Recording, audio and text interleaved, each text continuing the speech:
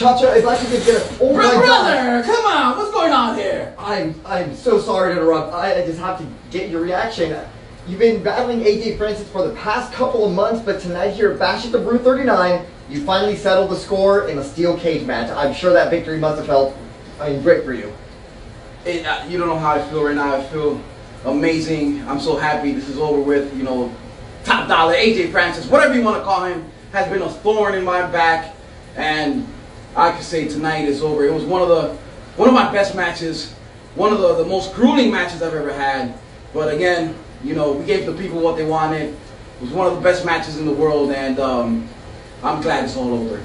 Now, can I finish taking my shower? I mean, I know you got things to do, but I got things to do too.